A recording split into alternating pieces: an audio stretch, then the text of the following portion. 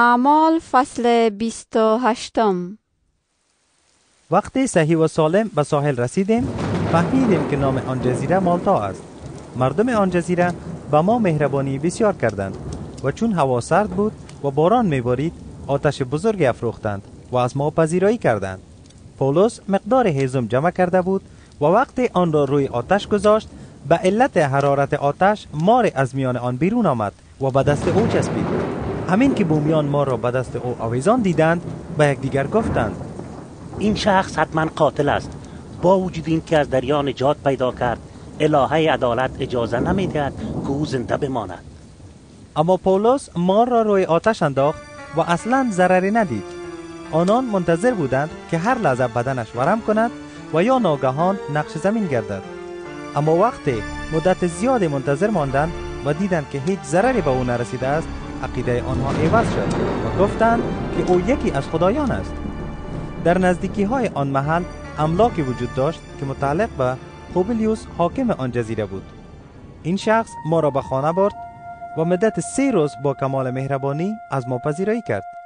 در همان وقت پدر پوبلیوس بستری و مبتلا به تب نوبه و اسهال خونی بود. پولس به بالین او رفت و پس از دعا بر او دست گذاشت و او را شفا داد. پس از این جریان دیگر بیماران آن جزیره هم آمدند و شفا یافتند. آنان در مقابل هدایای فراوانی به ما دادند و وقتی خواستیم آنجا را ترک کنیم چیزهایی را که در سفر مورد احتیاج ما بود برای ما به کشتی آوردند. پس از 3 ماه اقامت در آن جزیره با یک کشتی اسکندریایی که علامت 2 پیکر جوزا داشت و زمستان را در آنجا توقف کرده بود پیش رفتیم. در شهر سراکیوس لنگر انداختیم و 3 روز در آنجا توقف نمودیم. بار دیگر از آنجا با کشتی حرکت کرده به شهر ربقیون رفتیم. بعد از 1 روز باد جنوبی برخاست و 2 روز طول کشید که به بندر پوتیولی رسیدیم. در آنجا برادران را پیدا کردیم و با دعوت آنان مدت 1 هفته در آنجا ماندیم و به این ترتیب به روم رسیدیم. مسیحیان آن شهر وقتی شنیدند که ما در راه هستیم تا بازار آپیاس و دهکده به نام 3 میخانه به استقبال ما آمدند و چون پولس آنان را دید خدا را شکر نموده و دلگرم شد. وقتی به روم رسیدیم پولس اجازه یافت که با یک نگهبان رومی در خانه جداگانه زندگی کند. بعد از 3 روز پولس رهبران یهودیان آنجا را دعوت کرد و وقتی آنها جمع شدند به ایشان گفت ای برادران، من هرگز عملی بر ضد ملت و یا آیین پدران خود انجام ندادم. در اورشلیم دستگیر و تسلیم رومیان شدم. رومیان از من تحقیقات نمودند و میخواستند مرا آزاد سازند، زیرا پی بردند که من هیچ کاری نکردم که مستوجب مرگ باشم. اما یهودیان مخالفت کردند و من هیچ راهی نداشتم جز این که از امپراتور دادخواهی نمایم. البته من هیچ شکایتی هم بر ضد ملت خود ندارم. به این سبب از شما دعوت کردم تا شما را ببینم و با شما گفتگو کنم، زیرا من به خاطر همان امیدی که اسرائیل دارد به طوری که میبینید گرفتار زنجیرم. با او گفتند هیچ نامه درباره تو از یهودیه به ما نرسیده است و از برادران ما هم کسی به اینجا نیامده است که درباره تو گزارش داده باشد و یا سخنی بدی به زبان آورده باشد. اما ما می خواهیم عقاید و نظرات تو را از زبان خودت بشنویم.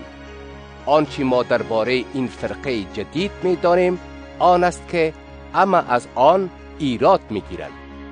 پس روزی را تعیین کردند و عده زیادی برای دیدن او به منزلش آمدند. او به تفصیل از صبح تا شب درباره پادشاهی خدا برای آنها سخن گفت و کوشید با مراجعه به تورات موسی و نوشته پیغمبران آنان را نسبت به عیسی متقاعد و قانع سازد. بعضی از آنها سخنان او را قبول کرده ایمان آوردند ولی دیگران در بی ایمانی خود باقی ماندند. آنها بدون آنکه بین خود به موافقت برسند جدا شدند. اما پیش از رفتن آنها پولس اظهار داشت روح القدس به وسیله اشیای پیغمبر به پدران شما چی خوب گفته است.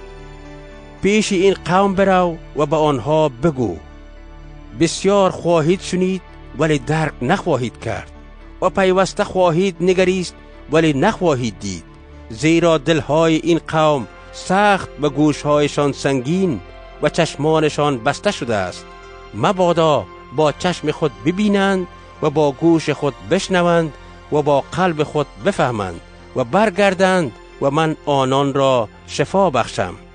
پس بدانید که این نجات خدایی در اختیار غیر یهودیان گذاشته شده است و آنها آن را خواهند پذیرفت. چون پولس این سخنان را گفت، یهودیان رفتند و با یکدیگر به شدت مباحثه می‌کردند.